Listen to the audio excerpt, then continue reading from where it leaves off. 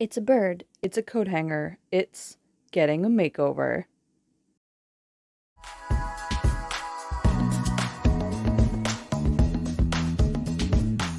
Hello and welcome to my channel. So today I'm going to be showing you how I transformed this really strange, sad looking bird, some sort of bird, metal hanger into a super epic cool dragon hanger for my gigantic keychain.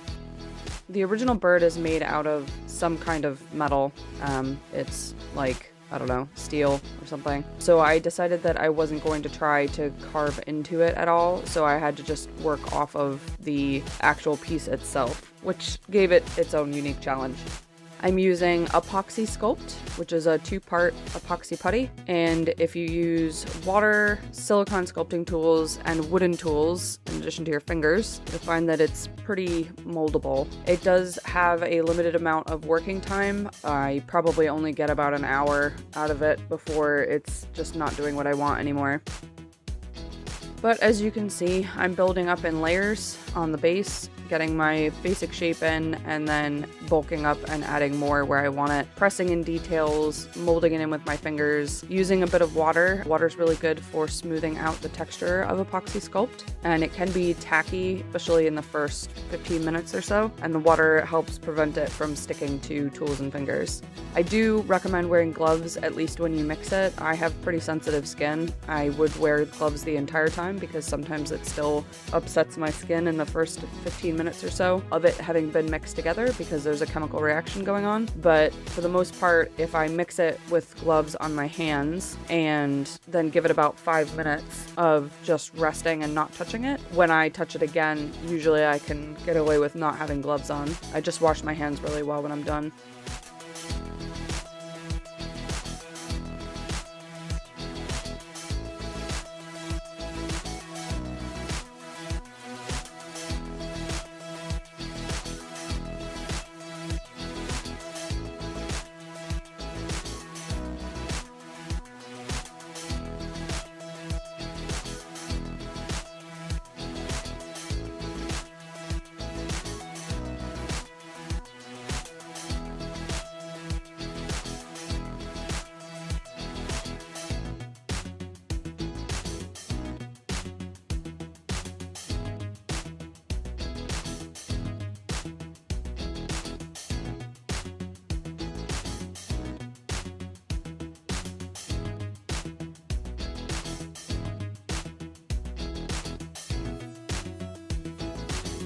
Now that I've got the basics of the face done, I'm moving on to the chest and belly plates. I really like front plates on dragons, like their chests. They have like large triangular long plates. I tend to put it on a lot of dragons that I sculpt or draw. This one was no different.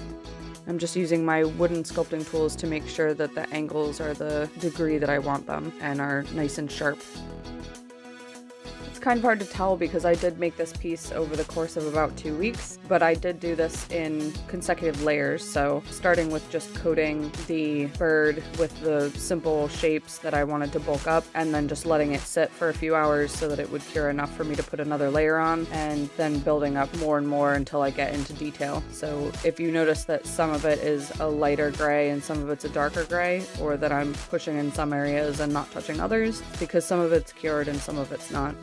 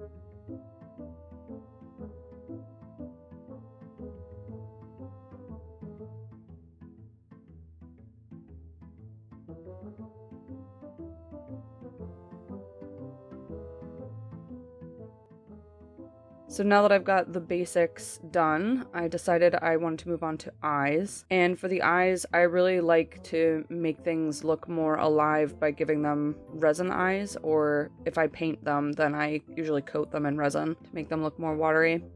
So I'm just grabbing this really nice multi-cabochon mold that gives me lots of options for sizes. I'm using UV resin and my UV light.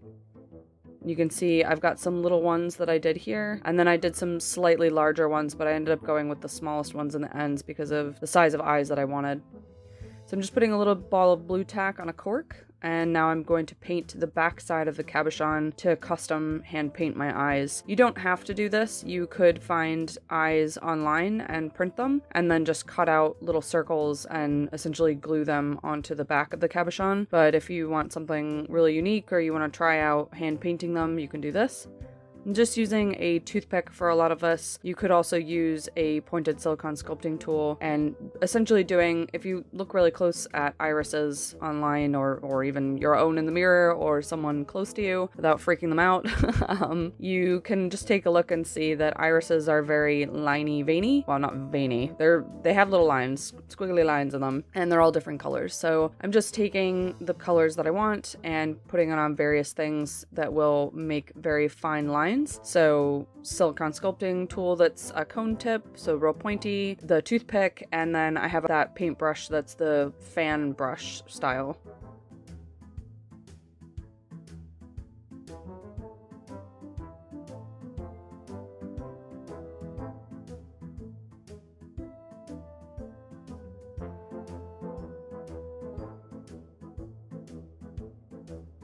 Here you can see now my eye is done. I'm going to test fit and mark with a pen around the outside of my eye so that I can proceed to the next step. Here's a mask. Always recommend putting on a mask. And here's my mini engraver with a pointed stone tip edge. It's got 3 settings. I put it on the highest, and I'm just grinding away at the finished Apoxie Sculpt because it's quite hard. And I want my eye to sit into the face a bit more than it will if I leave the clay as it is. I'm doing this out my window if you're wondering why the background's suddenly weird.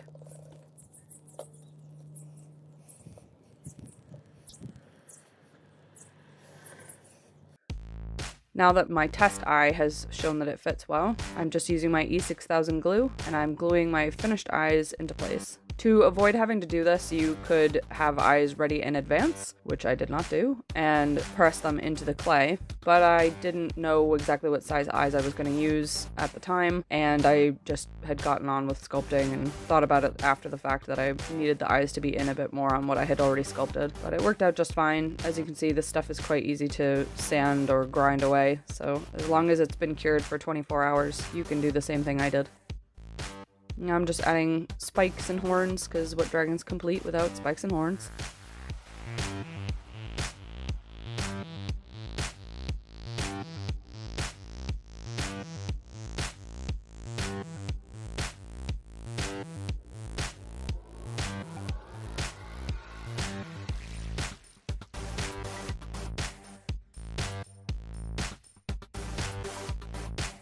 Eyelids are what really bring eyes on sculptures to life. Wow, that and using resin or something that's a glossy top coat that gives them that wet look. So definitely recommend resin and or a gloss top coat if you're doing eyes. But other than that, always give them eyelids of some sort. Even if it's a creature that doesn't have eyelids, they still have an area around the eye that kind of holds it in place, or that surrounds it, I guess I should say. So like if you look at a snake, for example, they do still have an area of scales around the eye that's quite different. And there's actually a clear ocular scale over their eye, so you don't necessarily think about these kinds of things when you look at them, but when you're sculpting something and you want it to look realistic, you need to keep those things in mind. I do actually have a dragon eye sculpting video that I did to make, I do pins and pendants and stuff like that. If you're interested in seeing more of how to make an up-close detailed eye, which includes everything from painting the back of another cabochon that's larger and using polymer clay instead of Apoxie Sculpt, feel free to check that out. Probably do some more of those in the near future. I'm just adding on more Apoxie Sculpt as my layers cure to get more and more detail, and I'm using the silicone tipped sculpting tool to make sure that I've got really good fine details that will come out much later in the painting process. So for all my spikes and horns, I'm doing little lines and serrations and stuff like that.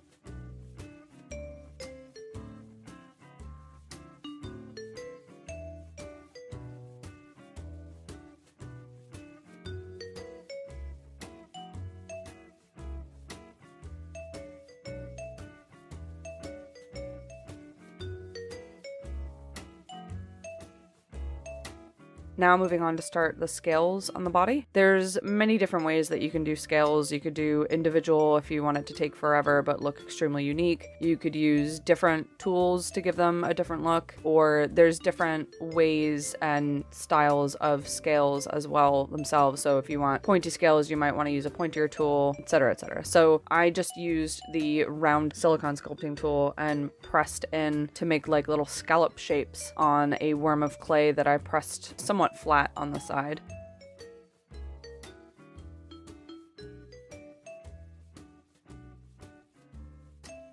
Here I'm just adding some spike details under the eye. Just did a worm of clay, and for this one I'm using my angled silicone sculpting tool, and I'm making basically little triangles to make it look like little spikes.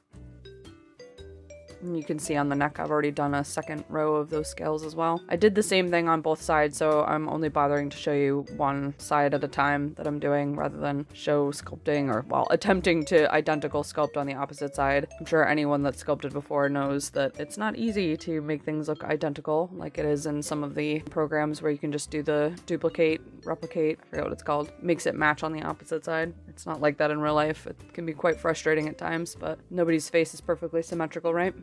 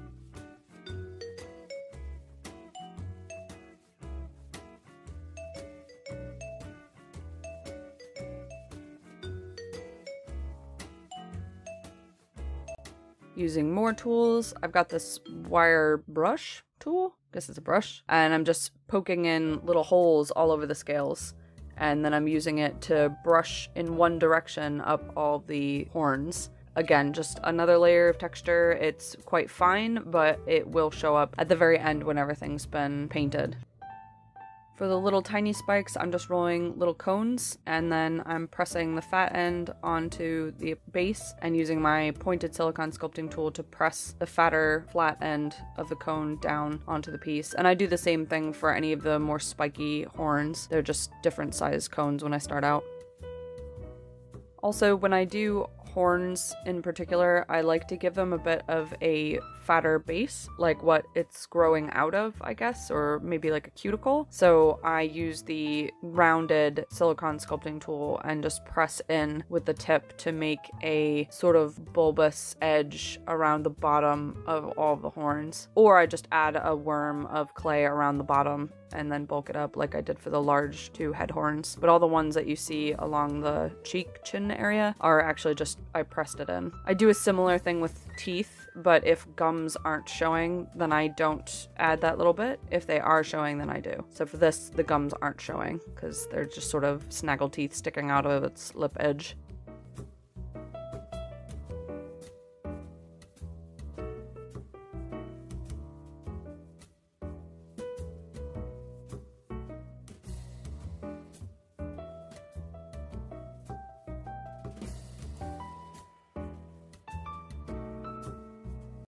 And now, because the cheek area had already cured, I add a very thin pancake piece of clay that I just pressed out with my fingers, and then use the rounded silicone sculpting tool to do very similar to what I did with the side scales, the large scalloped ones, and I just use that to press in the scales all around. And I do little details like this randomly all over the face as well, wherever I want more texture. Like I'm doing it in front of the eyes and on top of the nostrils and stuff like that.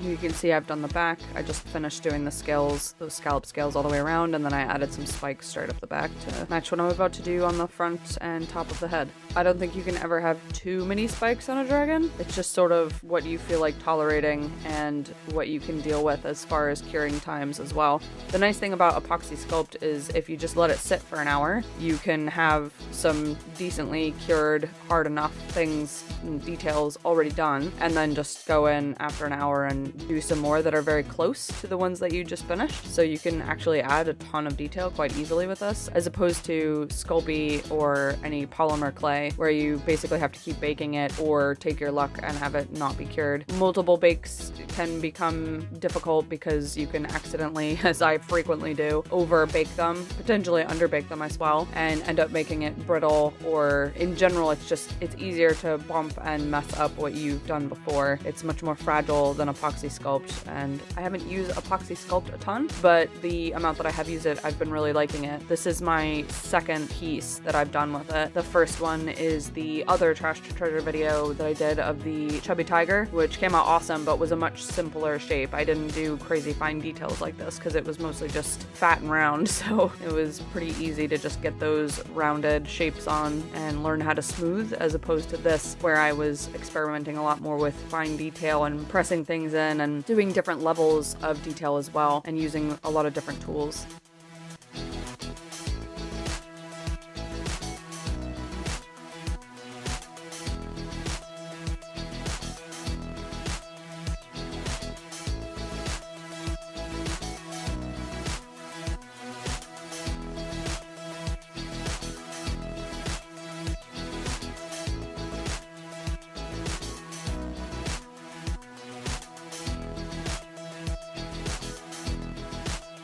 So I've decided at this point it's spiky enough and I'm done with the details, so I'm going to move on to painting.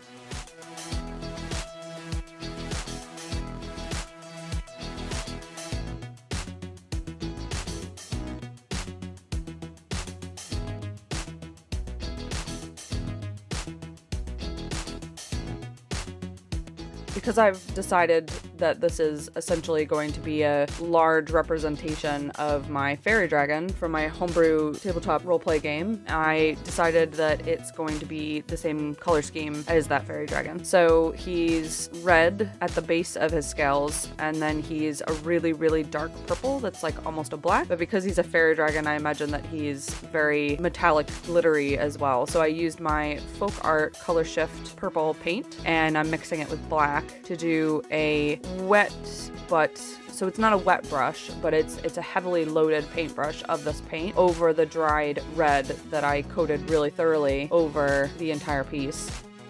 and I'm just brushing in the direction of all of the scales and textures and horns that I did so that it doesn't seep into the cracks where the red is, so it gives it that underlying look, almost kind of like how you would paint if you wanted to do lava, something that's like glowing underneath. So if you just go in the direction that the angled scales and horns are going, it will only put the paint on the top and not the bottom. So it was just being really careful and focusing on the direction of everything.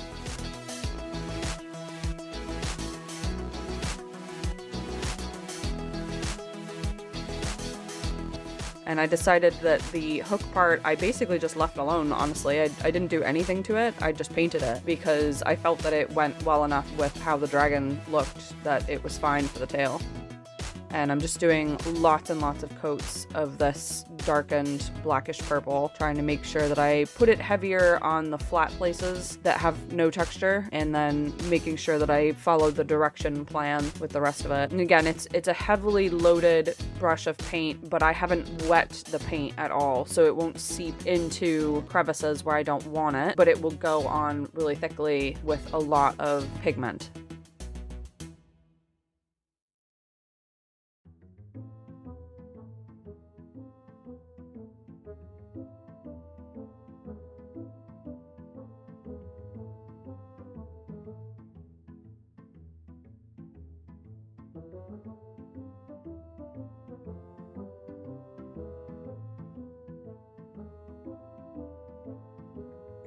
And I decided that the large head horns would just be purple, so they don't have any red on them. I tried in areas that I knew I didn't want any of the red to just remove that red paint from the beginning. I just used a wet brush. It wasn't a big deal because I went over this so many times that it wouldn't have mattered even if the red got somewhere I didn't want. So now that the blackened purple is done, I'm going in with just straight purple. So this is just straight out of the bottle, and I'm trying to kind of do a faded effect in certain areas where I want it to just be a lighter purple in some areas and then a just faded effect of the lighter purple in others. So the scales all over, all of the horns and the chest plates and the spikes and the scales, I want to slowly fade and get lighter and lighter. And once I've got 2 coats of just straight purple done, I move on to a lightened purple that is a dry brush. So I mix a little bit of white in with the same folk art purple, and then I brush my brush on a paper towel and then lightly go over details that I want on the piece. So thinking tips of things, right? So tips of the horns, tips of the spikes, all of the edges of the chest plates and the side scales and stuff like that.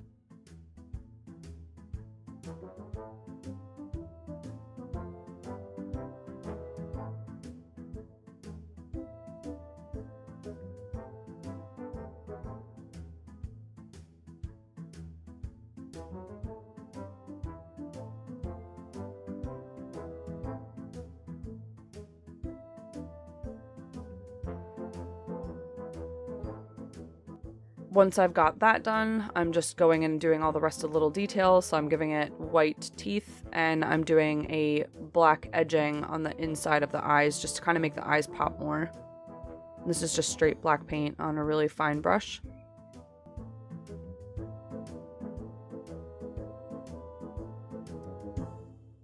And then it was a little too light, and I wanted to make my detail pop even more. So my last step is a black wash. So this is black acrylic paint with a ton of water. And there's lots of different techniques people have to do this. I honestly do it a different way every time. Sometimes I put it on really thick and I try to blot it back off. Sometimes I try to control which direction it flows, and just anything extra that drips off I put onto a paper towel, or maybe I even put the wash in certain places and not others, or I go back in with just a watered brush and try to control the flow or move it in certain spots. I kind of did that with this, where I just loaded it with black wash in a lot of places, except as I got onto the very top of the head, I started to control where I was putting it because I wanted it to be a little bit lighter on top.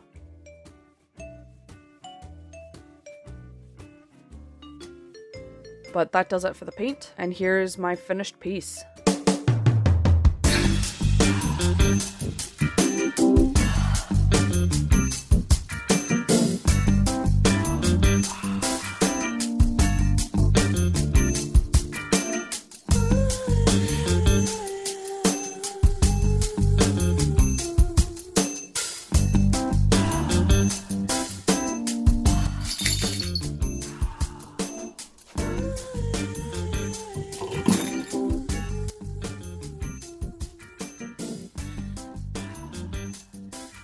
well, that's it from me. I hope you enjoyed this. If you'd like to see more of me making my art, please like, follow, and subscribe.